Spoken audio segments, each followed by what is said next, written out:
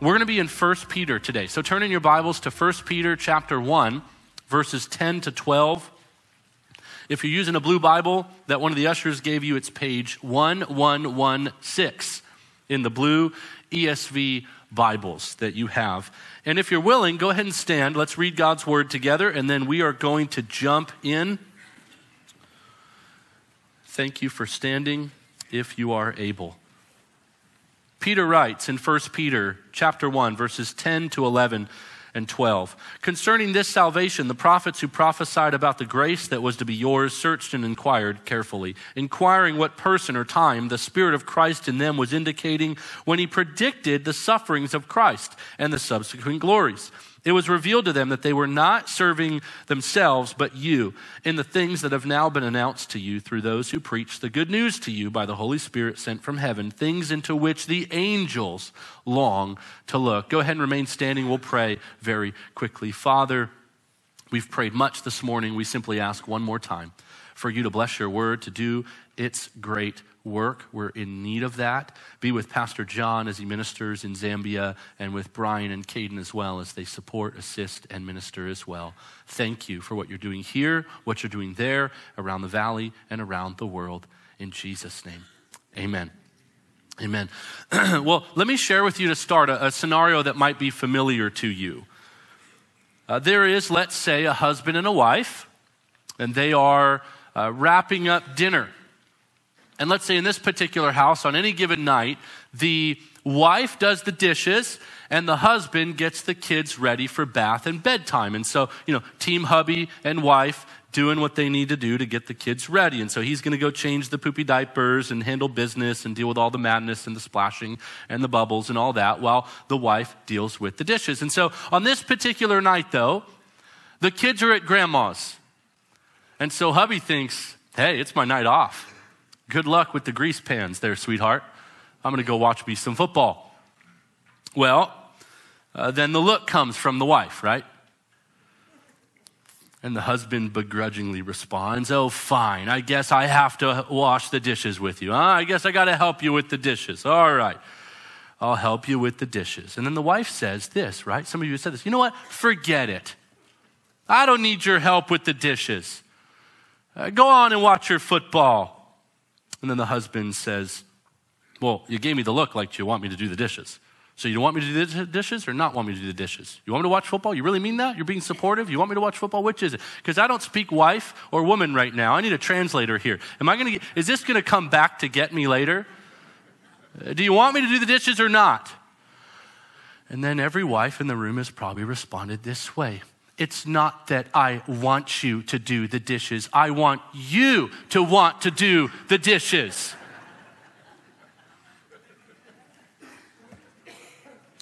For those of you still in need of the CHT translation, the challenged husband translation, what your wife and my wife are saying in those moments is, they don't want us thinking, I have to do the dishes with you. They want us thinking, I get to do the dishes with you.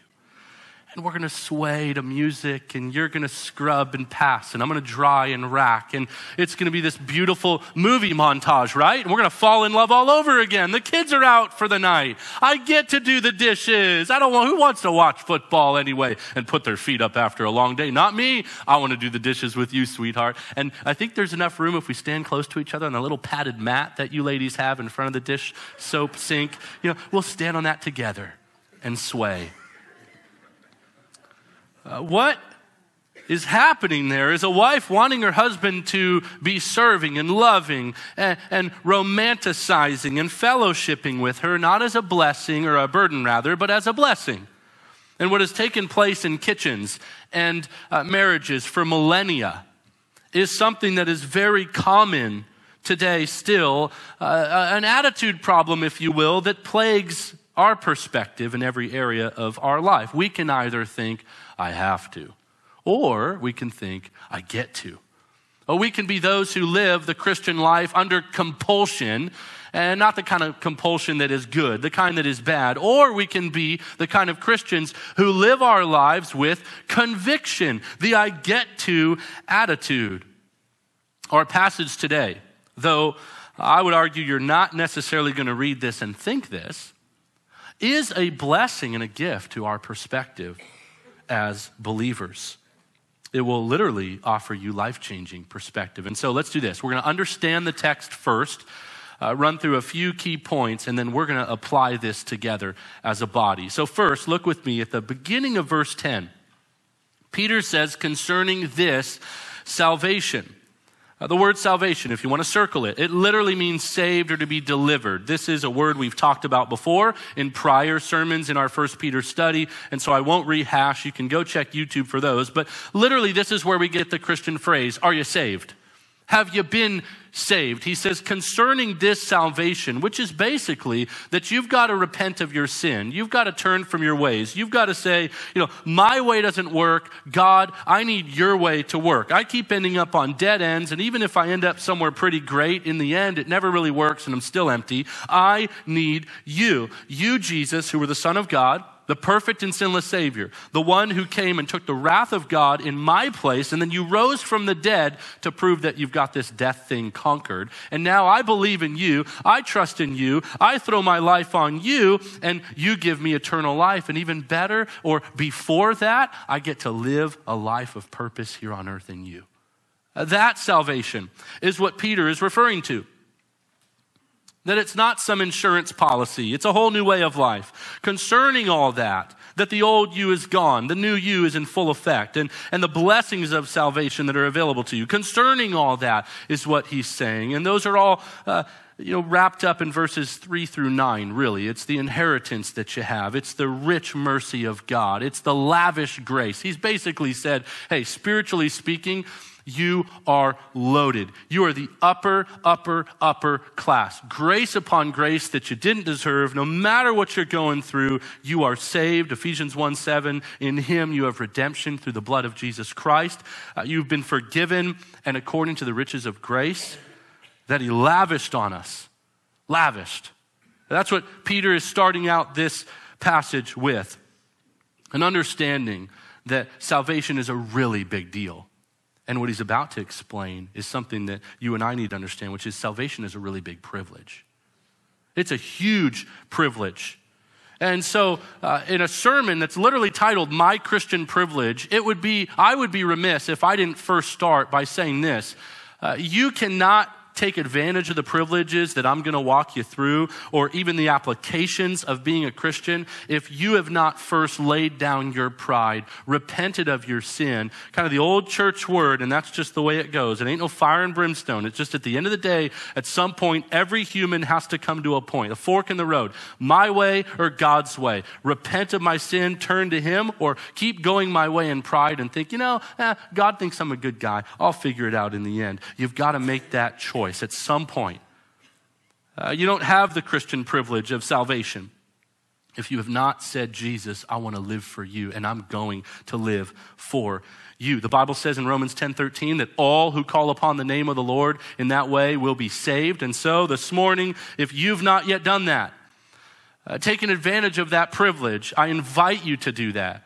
And people talk a lot today about privilege, don't they? You hear this on the news and different blogs and whatever, even in the Christian world. They talk about white privilege and suburban privilege and gender privilege, all over the place. Here's the deal. Guess what? Jesus doesn't care about your skin color, your zip code, or your gender. Male or female, it don't matter. Jew, Gentile, it don't matter. Everybody gets the privilege of salvation if they will simply come to him and say, I believe. I'll do it your way. I want that. And if you want that today, I don't care if it's during the service and walk down this aisle and sit right here and commit your life to Christ. We'll have altar workers that'll walk down. I'll stop the sermon. I really don't care if today's the day of salvation for you. At the end, there'll be people down here to pray with you, and one of us will be at the door in the lobby, anywhere you go on this campus. If Jesus is doing a work in your heart, and after this sermon you say, I want the Christian privilege of salvation, we'll walk with you.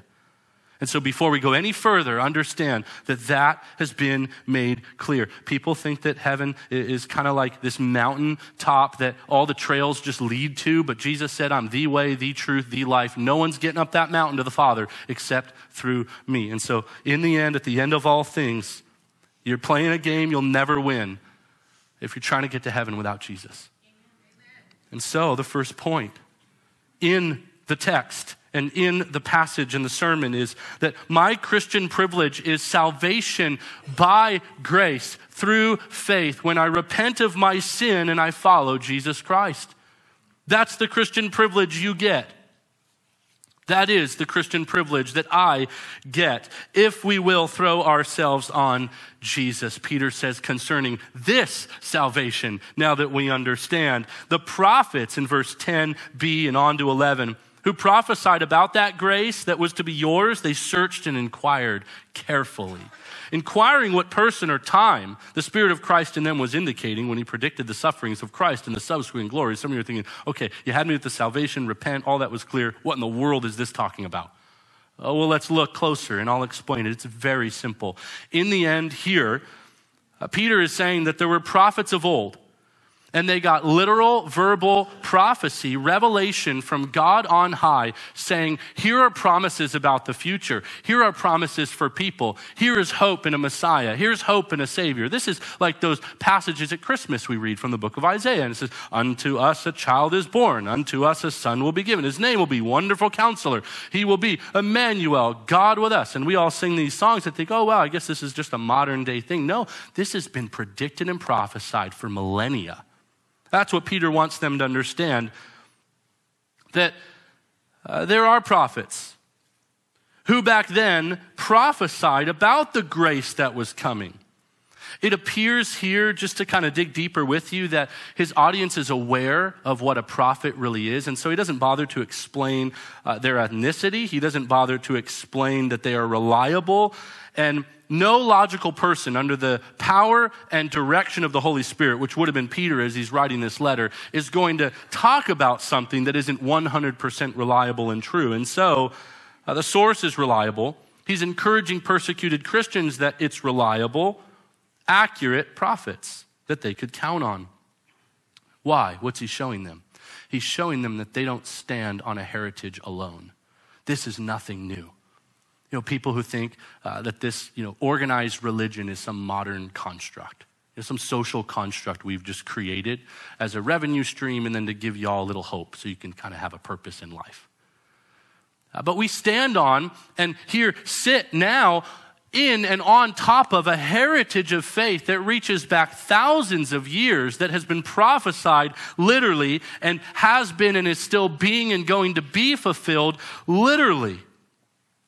The grace that these people are living in, the sufferings of Christ, the glories to come, all of that, they were now, and you and I are now, living in a much fuller sense. The Messiah they prophesied about hadn't come yet. Would he come in 100 years, 10 years? Is he here now? It's not like the Old Testament prophets were sitting there going, okay, so it'll be a little stable, and this guy named Joe, and this gal Mary, and then, she'll have a baby bump and always wear blue in the nativity scenes that everyone will have one day, and this whole thing is going to look like this, and then the camels and the wise men. And it's not like they had every detail nailed. They were given a glimpse, a view, revelation from God to prophesy of the Messiah to come. But it's not like in the Old Testament they were saying, Lord Jesus, I believe in you. You're the only way, the truth, and the life. I'm going to pray the sinner's prayer and get saved. People often ask, well, how did they get saved in the Old Testament? Well, the same way that you and I still get saved today, by grace through faith. We see with Abraham, God says it was reckoned to him as righteousness. It's reckoned him as faith. Why? Because he went not knowing where he was going. God just said, go. And he obeyed. He followed the progressive revelation he had been given up to that point. What's Peter's point in looking back at the prophets is, well, look at your life now. You've got prophecy unveiled. And if I were to even take that and cross the time bridge to you today, I would tell you, look in your lap at the storyline that unfolds right before your eyes. Look at how much you and I now have. Look at the privilege of seeing prophecy fulfilled. That you don't have to wake up every day kind of wondering, is this Christianity thing for real? Is this Jesus thing for real? You and I may ask, how long, O Lord, until you return? But we have so much more than the Old Testament prophets. And they themselves, Peter says, even inquired. What that means is, like in Daniel chapter 12, 8 and 9 and verse 13, and in Habakkuk 1, 2-3, and Isaiah 6, 11, and other places throughout the Old Testament, God would come and he would reveal something to the prophets, and they would look back up and say, wow, when is that going to happen? Who will it be? What will this be like? They would actually be allowed. They were 100% infallible, accurate prophets. They weren't like, shotgun prophecy. They throw 20 of them out there and one of them kind of hits a little bit and like, oh, I guess I'm a prophet. No, these guys were going into the Hall of Fame for prophets, batting 1,000. They always got it right. And they would ask God, like Daniel, how long? How long till we see this all unfold? This is incredible. What's this all going to be like? And like for Daniel, there were these interesting moments where the messenger of the Lord or the word of the Lord would come and tell them, these words are shut up for a little while. They're bottled up and they'll be revealed at some point. But for you, Daniel, you just do your job.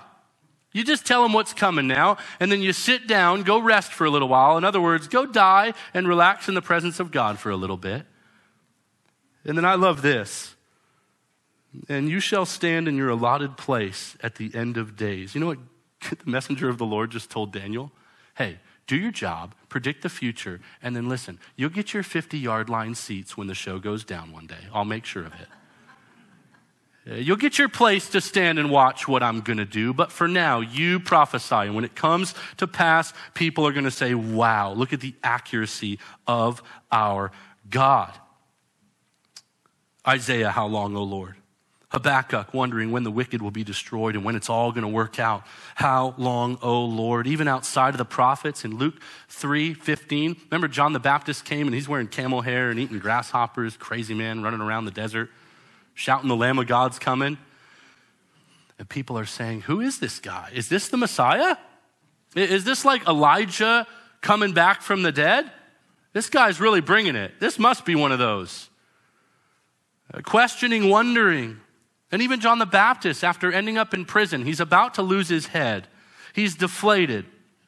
Matthew 11, verses 2 and 3, John sends out people to ask Jesus himself, are you the one? Because I thought you were going to overthrow Rome, man. I thought we were going to do this together. I was going to be your vice president. I thought you were coming to kill them all and establish your kingdom now. I'm here in prison. She's going to cut off my head. I thought you're the guy. Wondering, inquiring. Is this what it was? I thought you were bringing grace. I thought you were bringing power. And so certainly they wondered and inquired. And in the end, watch even now as the cloud of witnesses, as God's plan unfolds, not just for Peter's readers in the early church, but even now through you and through me.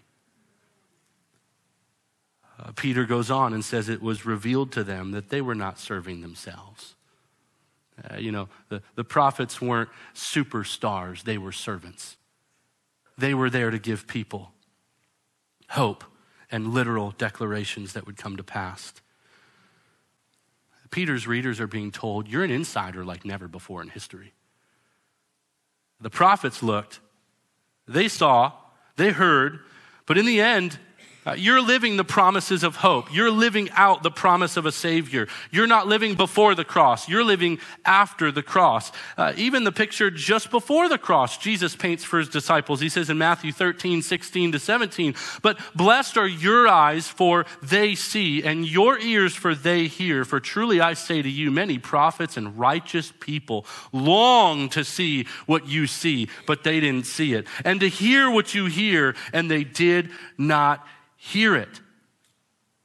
Jesus' faithful disciples, they lived pre-cross, post-cross. They see the establishment of the church comprised of every nation and tribe and tongue. Now you are living prophecy revealed. That is what Peter is conveying and getting across to these readers. You live in the age of grace. Now you don't have to come and kill little lammies at the foot of the altar to make God happy. He just says, repent and believe. It's the free gift of grace. You get to come, all you who are heavy laden, and he'll give you rest. And Peter doesn't want to stop at the prophets, though. He takes that extra shot. It's the last word, but in a good way. He says this. Look at it real close there at the end of 12. Things into which the angels long to look. Things into which the angels long to look.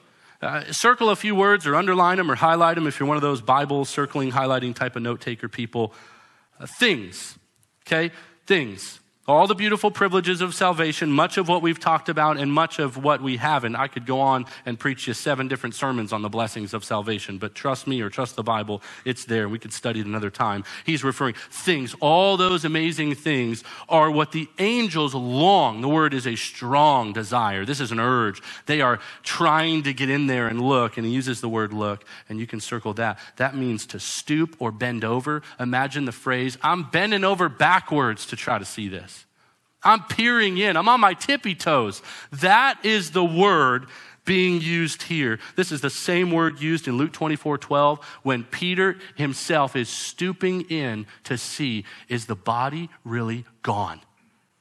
He raised from the dead? He's not in here? Where did he go? They are stooping and looking. That's the way that the angels are watching all this unfold. They're looking at you and what you get and the privileges you have that way. Peter's audience at the time could have been thinking, we're being persecuted. The world thinks we're ridiculous. We're scorned. And yet, they get the promise and the joy of Peter telling them, you are the object of heaven's affection. God is paying attention to you. So much so that the prophets are looking, going, wow, who's this grace going to fall upon? And the angels themselves, who, by the way, did you know are not saved by grace through faith? They're not saved from sin. They're not like you. You are the image of God. Angels aren't. They're created as messengers, servants for the purposes of God. They're watching you. And I know some of you want to get to heaven and like the little movies, when the bell rings and the angel gets its wings and you're all excited to see what the angels are like. They are watching you now, peering in, stooping over, thinking, unbelievable. We sing about the holy God. We are witnesses of his glory, only to the effect, though, that he even gives us wings to cover our eyes because his glory would melt us if we actually saw it. That holy God loves those. He's saving those. Amazing. Wow. And not only that, look at how he declared it through the prophets, and now it's coming true. Oh, there's no God like our God. Oh, there's no word like our God's word. Oh, there is no execution of divine decrees like our God's. Look at his plan. Look at the people. That's what the angels are doing. Look at the way that you gift them and love them and use them. Oh, what it would be like to be the object of the divine creator's affection. Oh, to have the wisdom. Oh, to have the plan and purposes they do. Wow. And this is all over the Bible. All over. 1 Corinthians 4:9, Paul explaining the exhibition of being an apostle. People today think being an apostle is real cool. You're going to be the head honcho and run a church and be a hot shot doing miracles. Here's the deal. He says, apostles, we're last of all. We're scorned by all men. We're the tip of the spear. We're the ones being thrust into the battle first. He explains, I think God has exhibited us apostles of last of all, like men sentenced to death. Because we become a spectacle to the world, to angels, and to men. The angels are even looking on saying, wow, look at how these humans would be willing to lay it all down for our God. They're getting it. They're seeing what we see all the time. They're walking in obedience. And now we're into a whole new way that angels look. Not just, what it would be like to be the object of grace, but incredible the way that some of them respond and are willing to do anything. And they believe, but yet they've not seen him. This is amazing. Only our God could cause such power to unfold through the lives of mere men. In Ephesians 3:10, Paul says that the church is the manifold wisdom of God. And it gets put on display for all the world and the heavenly places and rulers and authorities throughout the world. What is he saying? You are showstoppers. The church is the showstopper. Everyone looks on and says, unbelievable. Look at them, committed, loving, singing, serving, giving, fellowshipping, preaching, counseling, discipling, confessing over and over and over again. His plan is unfolding. His power is unstoppable. Our God, who is like our God. That's what the angels are saying. And so point number 2 is this. My Christian privilege is that prophets and angels long to see what God is doing in and through me. Yeah, I don't mean to be clever and making it rhyme, but if that helps you remember it a little more, then so be it. The angels and the prophets, they long to see what God is doing in and through me, through you. People walking in the plan of God. Brothers and sisters, it is a privilege to be a Christian. I wonder if you see it that way. Your gifts, your life, your background, your story, a privilege to be used for the glory of God, not rules to be loathed. In light of a passage like this, what if no matter what we were going through, we were not I have to kind of Christians, we were I get to kind of Christians? What if we looked at the privilege of salvation and suddenly we decided we're going to walk around with an awareness of this short time in which a heritage of faith and even heavenly angels are looking down upon, and we are going to live it to the fullest for the glory of God. I want to apply these with you, and so I'm going to give you what I call the Big Six. The Big Six. These are applications for us as a church. We're going to run through them fast. Bullet point. They're in your outlines. There's passages associated with them. They are New Testament commands, but in the end, we're not called to do these with compulsion. We are called to do them and live them with conviction. And so this is the call for you this morning. Are you an I have to kind of Christian or an I get to kind of Christian? In the end, all believers are going to go to heaven. You're going to get there and you're going to either have been a consumer or a contributor. You'll have either sat around down here, no offense if your name is Debbie or Sally, but as a Debbie Downer or cynical Sally, dragging the system down and spewing your preferences and your opinions, what you don't like, as though this were some new thing that, heaven needs your opinion on. No, brothers and sisters. Heaven's been clear. God has been clear. And so it's been well said in the world and on sports teams and through coaches for many, many decades that attitude determines altitude. You ever heard that before? I think that can be applied to the church and the way a church lives. Attitude determines altitude. How far we go, how high we go in His strength for His glory is determined by the way our perspective is as we approach our privilege. And so let's test these out. Ready? Number one. I'm going to drive some of you crazy with this list. Number one, I get to attend church weekly. Woo! I get to attend church weekly. People are dying for their faith. Some people can't even meet in China. We come in, I got to be here today, I guess. Wife dragged me here, or husband dragged me here. What in the world? I wonder if you've heard one of my favorite ministry jokes. You probably have, maybe you haven't. A wife once looked on as her husband was wearing down throughout the week. As Sunday approached, she wondered if he'd have any motivation to attend church. On Sunday morning, she'd gotten up, gotten ready, heard the alarm go off several times. He kept hitting the snooze button. Finally, she walked in and said, "Honey, you need to get up and go to church." He pleaded from under the covers, "I don't want to go to church." She fired back, "Oh, you are going to church." "Give me 3 good reasons," he argued. "Well," she began, "number 1, it's Sunday. You need to get up, get dressed, and go to church. Number 2, you're 43 years old and need to stop acting like a rebellious teenager. And number 3, you're the pastor and you're preaching this morning, so get up and go to church."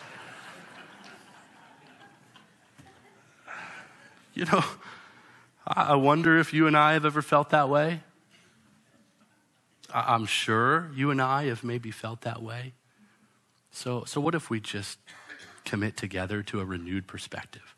To just crush the I have to and start walking in the I get to. I get to go see all these people. I get to go fight for parking and still smile because you can't road rage at church. I get to come and sing and worship. I get to be encouraged. I get to go and gather with the saints. Number 2, I get to disciple others faithfully. From growth groups to marriage classes, equip courses, prayer ministry, one-on-one Bible studies, men's and women's ministry. The chance to make disciples is never ending. The chance to be sharpened as iron, being sharpened by iron, is never ending for the Christian. There's always someone new who needs a mature believer to walk with them. There's always somebody mature who is looking for somebody to walk with. And so instead of just using all of these avenues, nearly 7 days a week of ministry as though they're just entertainment and just to hang out, some of you for the free food, I'm with you. We cater really good at the church. But in the end, what are you doing? Why are you there? What's the conversation like? Are you talking about, your preferences, or you don't like the shirt that I wore on Sunday and all that stuff? Just toss all that on the shelf. Go to Chick-fil-A on another time and talk about all that. But for now, redeem the time. Dwell on the word. Put your nose in the book. Get on your face together. Seek the Lord. Pray for the lost. Pray for the church. Pray for others. Pray for your pastors. We get to disciple faithfully for a short time.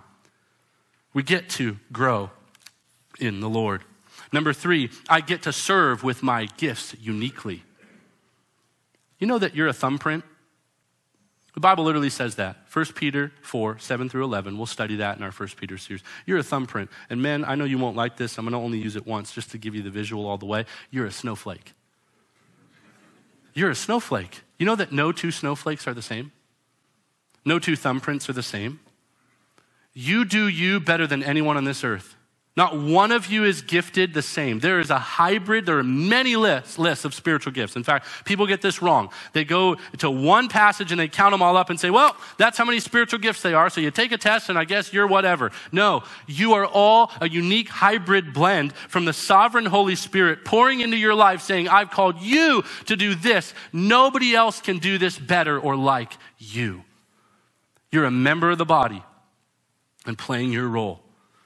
People say, the church always just wants something from me. No, the church wants something for you. To use your gifts, to use the unique thumbprint that you are, to leave an imprint and a mark on the church. And I'll end with this in this point. False pride can get some of us, can't it? We say things like, I am such a good communicator. I don't really want to, because if I did, Costi and John, they wouldn't have jobs. Some of you maybe have said this, I'm such an amazing singer, it will only distract if I grace everyone with my voice for 4 straight services. I run piano keys like Mozart. It'll turn into symphony number 40 if I get up there. Surely nobody will even want to hear the preaching. They'll just want me to keep playing the piano. And people will come up to me after and say how amazing I play, and then the focus will be on me and not Jesus. Listen, some of you need to get over your lofty view of your own self-importance. We are a church. Look around, a church of gifted singers, musicians, preachers, artists, quilters, teachers, painters, businessmen, educators, lawyers, strategists, and beyond. There are numerous gifts that would blow your mind. They do blow your mind every single week. And you glorify God and you thank your brother and sister for using their gift, because we get the privilege of serving. We get the privilege of using our gifts. He gave you the gift. All you need to do is worry about giving him the glory.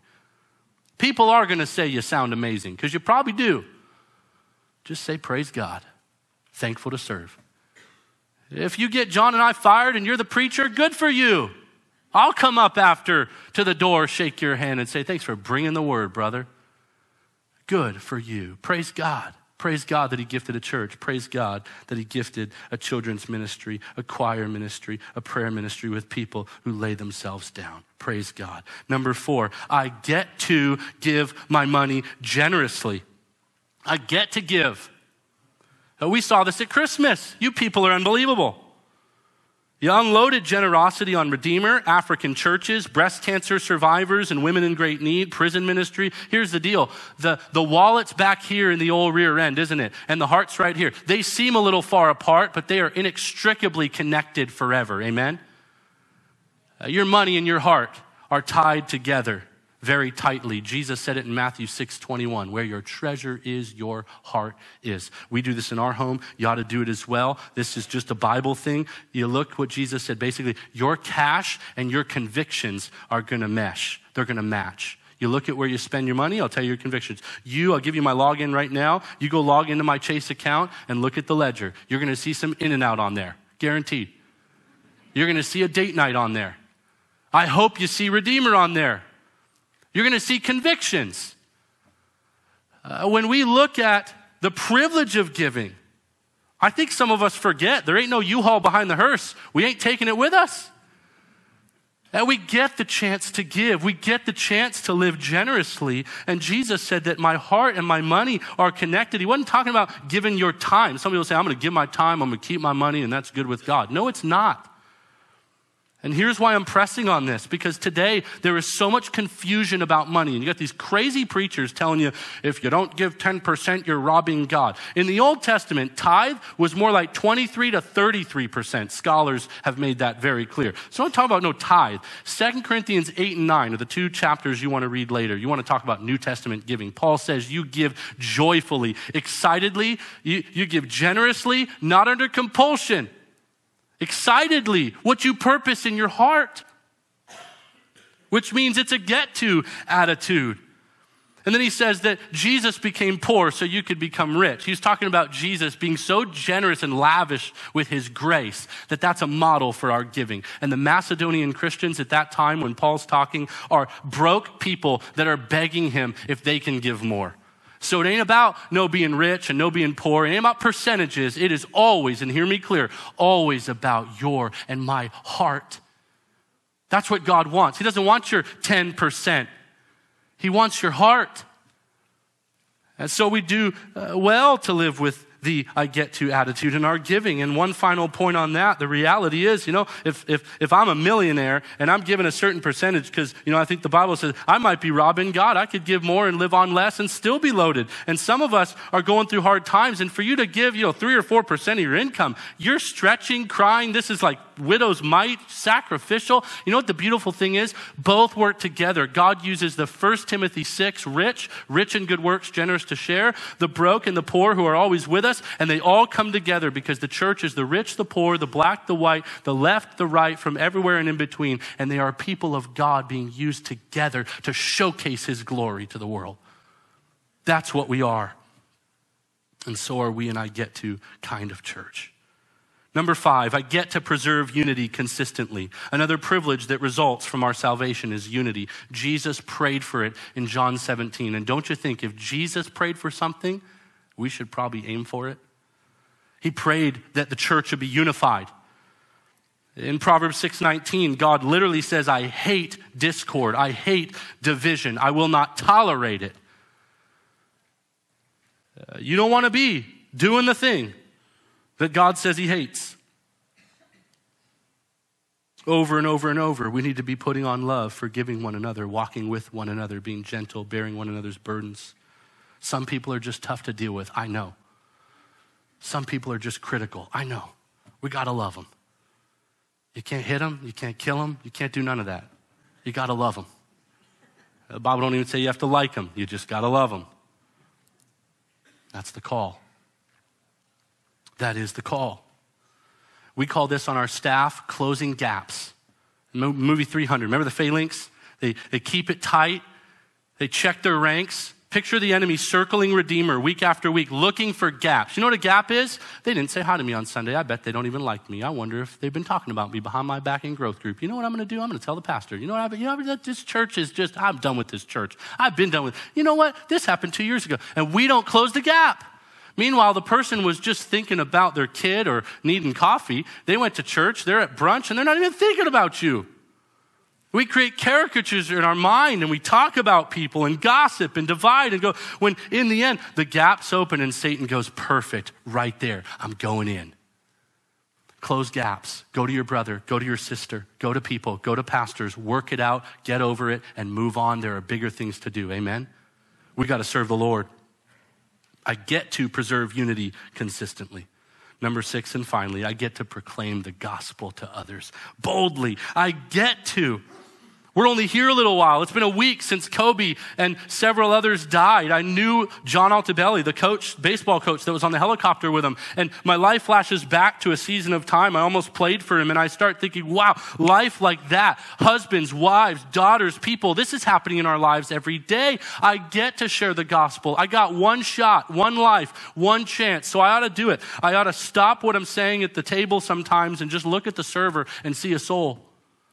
I ought to be, buying a car or at the grocery store, picking the same line each week so I can see the young gal with the pain in her eyes. And she had a ring on and now she doesn't. Probably was a tough divorce. I don't know what's going on, but my wife and I compelled. We ought to ask her if she's doing okay. Every opportunity to be throwing the rope of the gospel to people. I get to proclaim the gospel. What if we simply were used by God to plant seeds of truth that would change lives and give others the privileges that we have? You can add more to this list as the Holy Spirit leads you throughout the week. There's certainly more you could add, but in the end, we talk about changing our lives and changing a church and changing a city, changing a valley, even changing the world. It all starts with a change in our perspective. Are you and I have to kind of Christian, or are we an I get to kind of Christian?